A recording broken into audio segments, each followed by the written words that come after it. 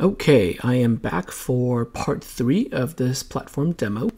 This video, we're going to quickly talk about Reamaze Live and Reamaze FAQ, and if we have time, we'll just cover a status page. Okay, depending on how quickly we get through these. Now, Reamaze Live is a very unique feature as well. It's designed to give you insights into your customer activities and offer you more ways to engage with customers on a kind of situation by situations basis. Okay. Now we looked at Reamaze chat earlier, right? We started a conversation, we had a chat, and we're currently on the website. Reamaze Live, let's take a look at this one. So if we're on the main dashboard here, the first place where you'll see Reamaze Live in action is these little green dots. Okay, these little green dots will indicate whether or not that particular customer who messaged you or emailed you is on your website. And we know this because, one, they're authenticated, we know who they are. And if not authenticated, they still see the Reamaze JavaScript, right? As long as they can see the chat widget that's running on your website, we can track them, okay? So we know when they're online. And the benefit of this is you can choose to engage with people, or you can respond to the conversations for customers that are online in higher priority. That means, if they're online, you might as well talk to them now, right? And try to solve their problem, help them out with finding a product, whatever that may be. This little green dot will tell you if they're online. If we click into a conversation, for example, the second instance where you'll see Reamaze Live in action is here, right? We saw a little bit of that when we were talking about the Reamaze inbox, but it indicates again that the customer is online, if they have something in their shopping cart, if they have any recent activity, and you can click on peek to see their screen, right? So we kind of covered that already. Now, if we look on the left-hand side here, there's actually a full live dashboard. Now, this is where things get a little bit more fun. I only have one user right now, so it's not super exciting. But imagine this for your business or for your brand, right? If you have a website and you're running a holiday sale, and there are like 500, 600 people on your website right now, this will show you everyone who's online right now. This is different from the real-time feature that Google Analytics will have. Google Analytics actually uses what's called what is it? It's called like it's based on historical data, so it's not necessarily that someone's online. And even if they were, that number might not be very accurate. So if you see like 500 or 600 on Google Analytics real time, that might not actually be true. The other thing is that's not really useful for you, right? You can just see, yes, there are people online. There aren't very many people online, or there are a lot of people online right now. But Reamaze Live is designed to do a lot more than that. So if we know who the customer is, we'll display their name. If not, we'll just show guest user, right? And we'll show you their IP address. Everyone who's online will have their current URL displayed. That means they're currently on the home page, or they're looking at a specific product. We'll also show you their geolocation and time zone, as well as how recently active they were, right?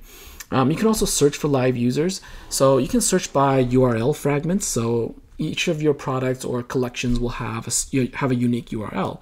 So you can actually search by that URL. So for this one, I'm just going to search, my Shopify, right?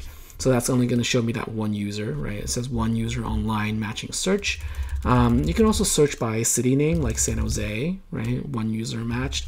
You can search by state, right? You can even search by country. Just had a Freudian slip there. So United States, you can see that there's also one user matching. Now, you can search by name, you can search by email. So this is really useful if you have some salespeople that are using Reamaze, the Reamaze dashboard, and on Reamaze Live. You can also use this for proactive customer support people. And if you see someone looking at a high ticket item, might as well reach out to them and see if they need any help, right? And see if you can try to convert them. If you click on a customer, you'll be able to see some additional data. This is kind of similar to what you saw earlier, except now there's the ability to actually message them. So let's try this. So I have everything closed as the customer. So I'm going to go here and click message. If you don't want to be too creepy, you might not want to mention them by name. You can just say, you know, hi there, can I help you find something? Okay, we'll do that. Click send, and the customer will instantly receive that message in real time. Okay, so the live dashboard again is available in our Pro and Plus plans. Okay, there is the ability to search users, to see everyone who's online, see what's in their shopping cart, track their recent activity, and also the ability to co-browse their screen. Okay, so that's Reamaze Live, short and sweet. The next core feature I want to cover is the Reamaze FAQ. Okay, so the FAQ, I mentioned numerous times already through this demo. It's very, very powerful. We recommend everyone to use it. But let's start from the beginning.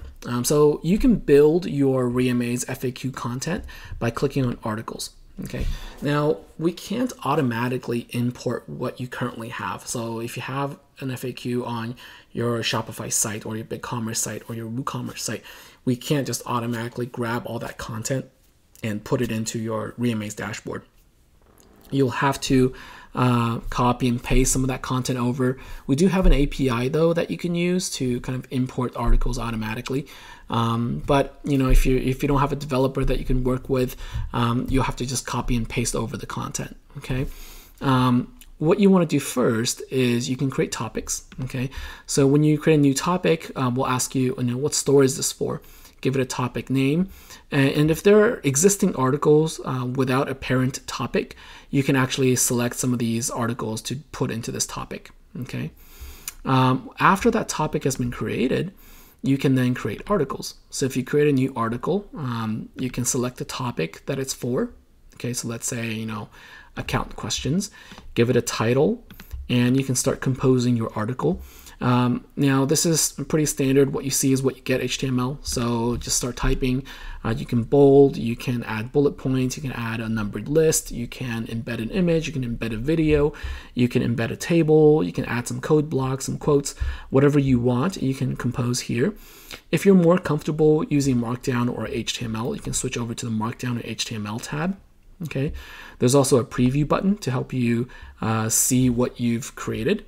Okay, you can insert emojis as well as existing article links, right? So if you have another article that is basically, this article referencing that one, you can easily drop that link in here. You can also add meta keywords, so this will help in a lot of ways. So remember, if you guys go back to the previous video, we talked about the FAQ chatbot. Well, the chatbot requires several things. One, it's the title. It does look at the title. It does look at the body content, but it also looks at the keywords that you have here. Now, you don't, as with any keyword system, you don't want to overstuff it, right? Because it will then create a lot of false positives. So keep it, very succinct. So if this article is about shipping, type shipping, or questions about shipping, right? So you can add some keywords in here that are directly related to this specific article. Okay, and then you can set the draft. You can set the article status either to draft, okay, which is only editable. You can have it published publicly. You can also have it be an internal article. That means it's not listed anywhere. There's no URL tied to it. It's only for internal references. Or you can have it as unlisted. This is just like an unlisted YouTube video. It's not searchable. You don't see it publicly, but there is a URL attached to it. Okay, so you can send these articles out using a URL. Okay, and Reamaze FAQ does help with your SEO as well. We do index your articles with all the major search engines. So this is a great way to boost kind of your content marketing or SEO strategy. Okay, when you're done creating all of your topics and articles, you can sort them. Okay, so you can drag and drop the ordering of the topics. And if you want to sort the articles, just click Sort Articles, and then you can drag and drop the ordering of each of these articles. Okay, all very straightforward. Now, let's talk about the use cases for the Reamaze FAQ. The first use case is having its own landing page, right? So if we look at, daffydemo.reamaze.com, this is the public-facing site of your Reamaze FAQ. If you have the Pro plan, you can also map this to your own custom domain. So it may be like help.acmecompany.com or support.mycompany.com, right? You can have it be on its own domain. Everything here is customizable using HTML and CSS. There are some structural things that you cannot change, like the relationship between topics and articles. But you can change a lot of this that you see here. You can change the header, you can make it fatter or skinnier, you can make it narrower, you can change the colors, you can add a background image, you can make this shorter, you can change the text, so on and so forth. But this is the public facing site, okay, and if I click on a specific topic, it'll take me to that list of articles, and if I click on an article, it'll show me that article, and then it'll show me what's next in this particular topic or any other related articles, okay, and this is associated by the keywords that you've input, okay. The second place that you can use, by the way, you can actually add Reamaze chat into your public-facing FAQ. So this is another great way to educate customers, and if they need further help, they can engage with you through live chat or talk to a chatbot. Okay. The other way that you can use the FAQ is actually embedded on your site. So this is the demo website that we had earlier. So if I click on FAQ, this part that loads here, this is actually powered by Reamaze. So essentially, if you're using the Reamaze FAQ, we just recommend you replace whatever you have now with the embedded version for your website. Okay, that way you can actually keep all of your content the same across the board, and it's still a very good experience. Okay. The other way to use your FAQ is in chat. Okay, so you can click on the little help icon, and this will display a list of articles. Right, you can use it for help center search. Okay, and lastly, you can use it to train the FAQ chatbot that you saw in part 2 of this platform demo. Okay, the FAQ, of course, is again usable within all the conversations that you're having with customers as well. So if I click on a conversation here, I can easily just type / shipping, right? And this will pull up all the shipping related articles, and you can just insert them here. Okay, short and sweet again for the Reamaze FAQ.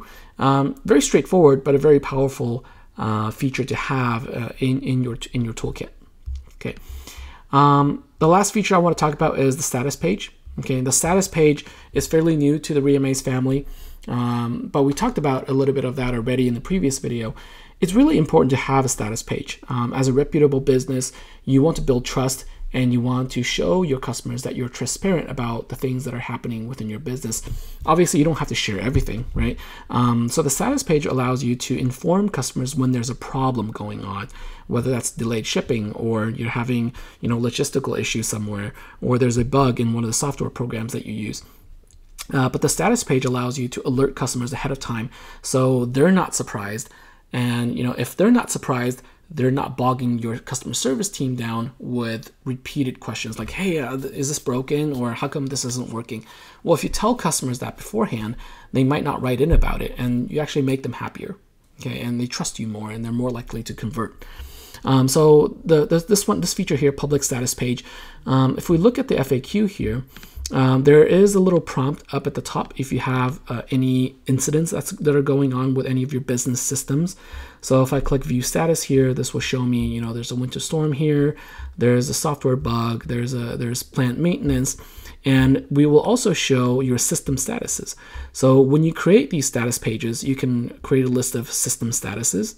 Okay, let's take a look at what that looks like. So I'm going to go to the settings menu, and we're going to look at status page. If we click on systems, this will allow you to create all of the business systems that might affect customers. In this demo, we're just going to use inventory management system, warehouse logistics, payment processing, customer service center, right? And then you can change the statuses of these business systems based on the incidents that are going on, right? So now if we look at all the incidents, you can create these incidents. Let's say we add a new incident, give it a name, tell us which store it's for or which brand it's affecting, and what the status is right now. Has it been identified? Are you guys monitoring it? Has it already been resolved? Right? And then give customers a good description of what's going on. And then you can say, this incident that I just created is currently affecting payment processing, But payment processing currently is only degraded in terms of performance. It's not completely out, right? It's not a major outage. It's just degraded performance, right? As soon as you publish these incidents, customers will be able to see that on your public FAQ under the status page, okay? And again, the status page is also shown here inside Reamaze chat, okay? As you can see this little warning. And also access the details by clicking on view status. They can see the same content here as is shown here, okay? And if they choose to contact you, again, the status is displayed before they can message you, okay? Let's take a look at what else is new here. So status page updates before chat, incident histories, real-time updates, right? And then we have some additional features that you can read through about status pages here. Okay. All right. So that about covers it for all of our core features. So those were the 5 core features that we went through: the shared inbox, Reamaze chat, Reamaze live, Reamaze FAQ, and then the status page.